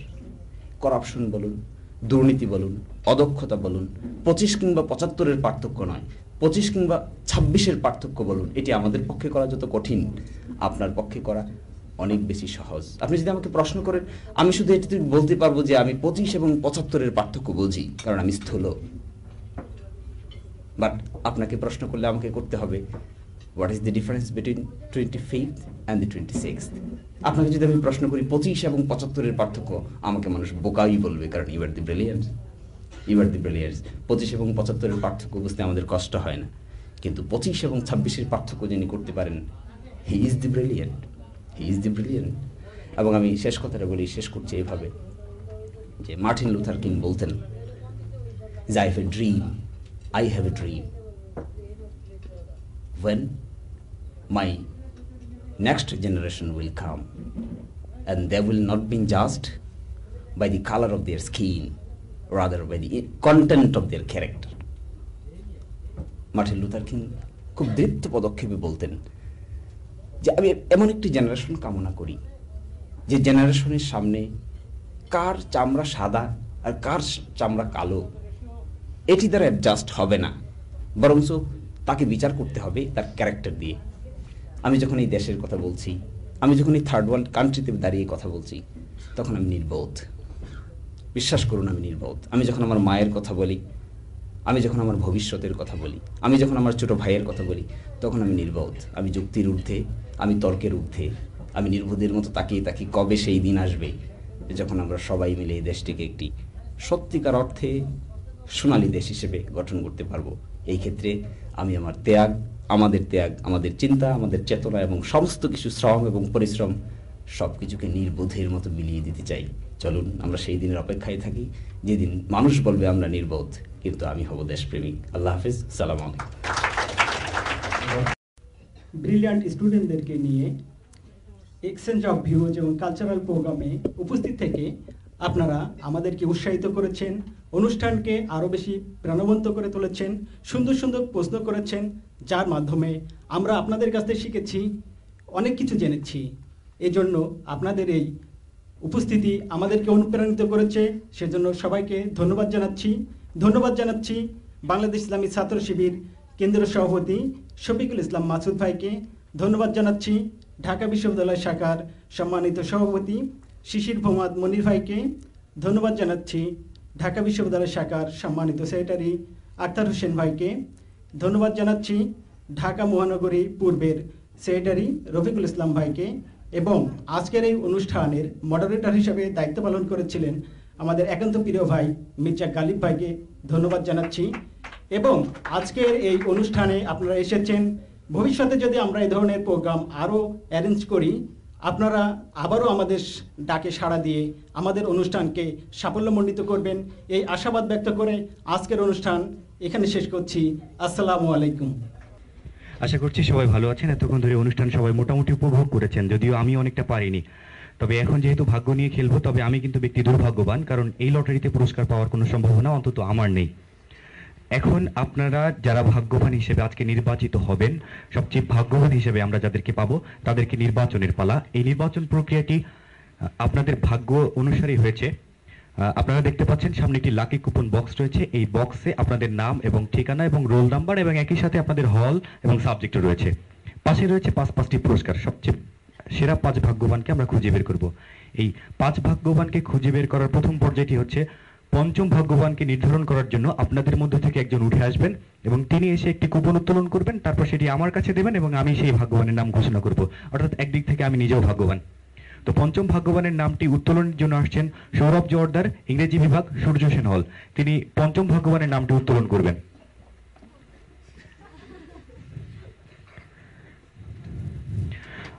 যিনি আজকের পঞ্চম ভাগ্যবান, তার হাতে আজকের ভাগ্যের পুরস্কার তুলে দিচ্ছেন জনাব মির্জা গালিব, সম্মানিত সাংগঠনিক সম্পাদক, বাংলাদেশ ইসলামী ছাত্র শিবির, ঢাকা বিশ্ববিদ্যালয় শাখা।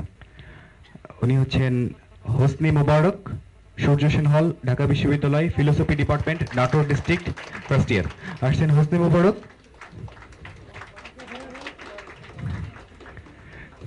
চতুর্থ ভাগ্যবান যিনি হবেন তার নামটি নির্ধারণ করবেন মহসিন হলের 4র্থ বর্ষের ছাত্র, ইসলামিক স্টাডিজের নিয়ামতুল্লাহ নাহিদ। তিনি চতুর্থ ভাগ্যবান যিনি হবেন তাকে নির্ধারণ করার জন্য আসছেন। এখন যিনি চতুর্থ ভাগ্যবান হয়েছেন আমি তার নামটি ঘোষণা করব। চতুর্থ ভাগ্যবান জনাব জিয়াউল হক, ঢাকা বিশ্ববিদ্যালয়, ইসলামিক হিস্টোরি। তার হাতে আজকের এই ভাগ্যবানের পুরস্কারটি তুলে দিবেন জনাব আক্তার হোসেন, সম্মানিত সেক্রেটারি, বাংলাদেশ ইসলামী ছাত্র শিবির, ঢাকা বিশ্ববিদ্যালয় শাখা।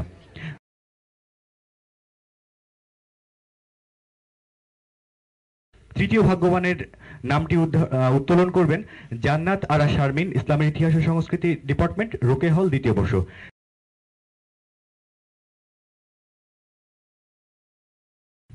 আজকের তৃতীয় ভাগ্যবান মাহমুদ হাসান রনি, তার হাতে পুরস্কার তুলে দিবেন বাংলাদেশ ইসলামী ছাত্র শিবিরের ঢাকা মহানগরী পূর্ব শাখার সম্মানিত সেক্রেটারি জনাব মোহাম্মদ রফিকুল ইসলাম।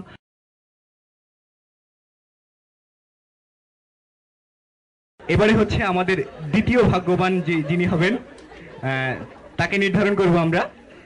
দ্বিতীয় ভাগ্যবানকে নির্ধারণ করার জন্য আসছেন শহীদুল ইসলাম, প্রথম বর্ষ, তথ্য বিজ্ঞান ও গ্রন্থাগার।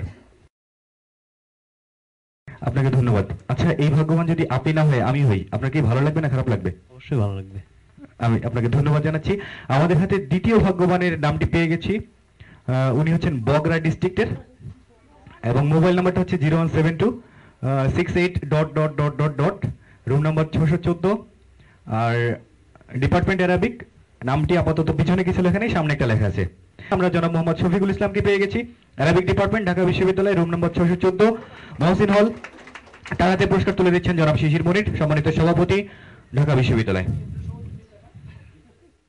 এবার আমরা সর্বশেষ যিনি ভাগ্যবান, অর্থাৎ আজকের দিনের সবচেয়ে ভাগ্যবান, দুঃখিত আজকের রাতের সবচেয়ে ভাগ্যবান, সেই সবচেয়ে ভাগ্যবান অর্থাৎ প্রথম ভাগ্যবানকে নির্ধারণ করবেন শারমিন সুলতানা রেনু, ইংরেজি বিভাগ, চতুর্থ বর্ষ, কুয়েত মৈত্রী হল।